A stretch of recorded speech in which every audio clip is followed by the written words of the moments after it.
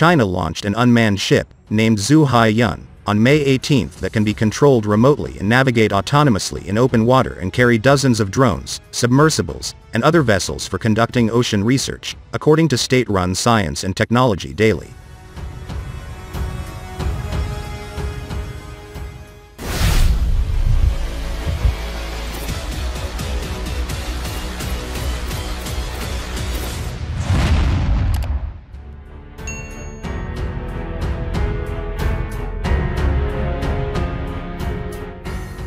The ship is 88.5 meters long, 14 meters wide, and 6.1 meters deep, with a designed displacement of 2,000 tons.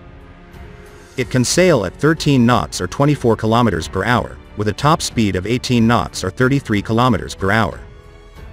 The expansive deck of the ship can carry dozens of unmanned vehicles, including drones, unmanned ships, and submersibles, which are all part of the vessel's Intelligent Mobile Ocean Stereo Observing System developed by the Southern Marine Science and Engineering Guangdong Laboratory Zhu Hai.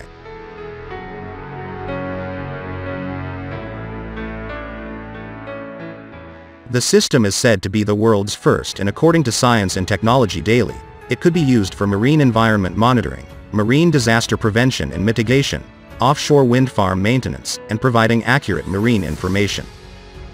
The intelligent, unmanned ship is a beautiful, new marine species that will bring revolutionary changes for ocean observation, Chen Dake, director of the laboratory, had told the Science and Technology Daily in 2021.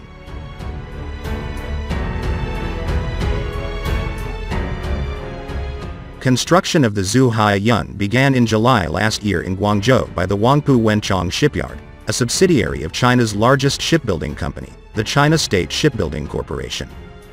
The ship will begin sea trials shortly, after which it is planned to be delivered by the end of this year. According to Fan Lei, the chief designer at the Huangpu Wenchong Shipyard, a large proportion of the ship was made locally. The power systems, propulsion systems, intelligence systems, and survey operation support systems equipped are all developed by China, Fan told the Science and Technology Daily last year.